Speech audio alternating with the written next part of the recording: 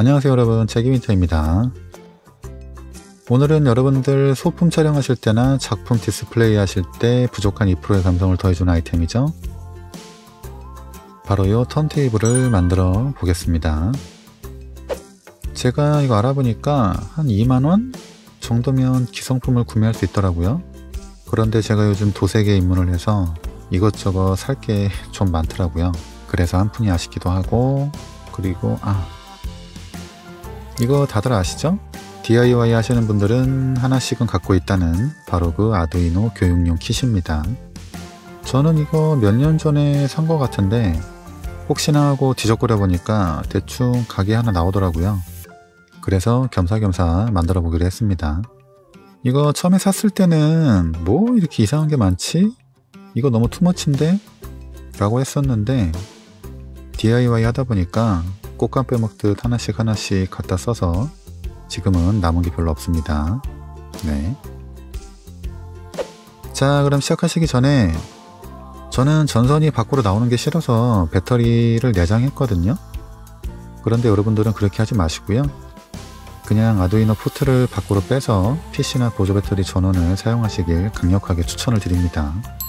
그 이유는 제가 뒤에 가서 설명을 드릴게요. 자, 그럼 바로 시작하겠습니다. 오케이, let's get started.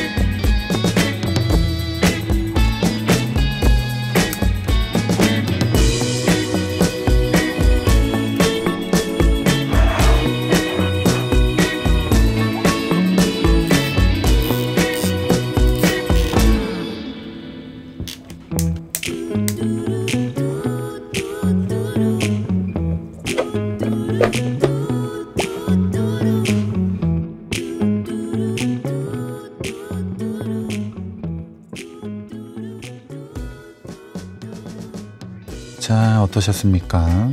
뭐 별거 없죠? 아주 심플합니다. 네, 저는 배터리를 사용했는데 이렇게 하시면 준비할 것도 많아지고 회로가 좀 복잡해지니까 추천드리지 않고요. 그냥 간단하게 보조 배터리를 이용하시면 준비물도 별로 없고 납땜 같은 것도 하나도 할 필요가 없어요. 아주 단순한 회로가 되니까 그렇게 하시길 권장합니다. 그래서 제가 이 아래에 올려드릴 모델링도 배터리가 없는 버전으로 올려놓도록 하겠습니다. 자, 그럼 제가 준비한 오늘 영상은 여기까지고요.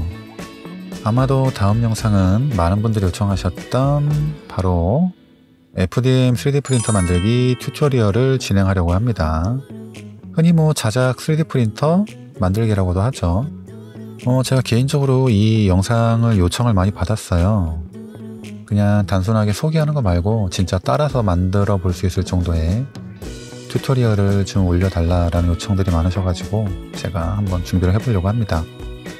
가능하면 제가 알고 있는 모든 것들을 하나부터 열까지 자세하게 알려드릴 수 있도록 최대한 친절하게 만들 예정이에요. 그러니까 관심 있는 분들은 구독과 알람 설정 해놓으시면 불시에 훅 하고 들어오는 제 영상을 맛있게도 냠냠 하실 수 있으시니까 한 번씩 부탁드리고요.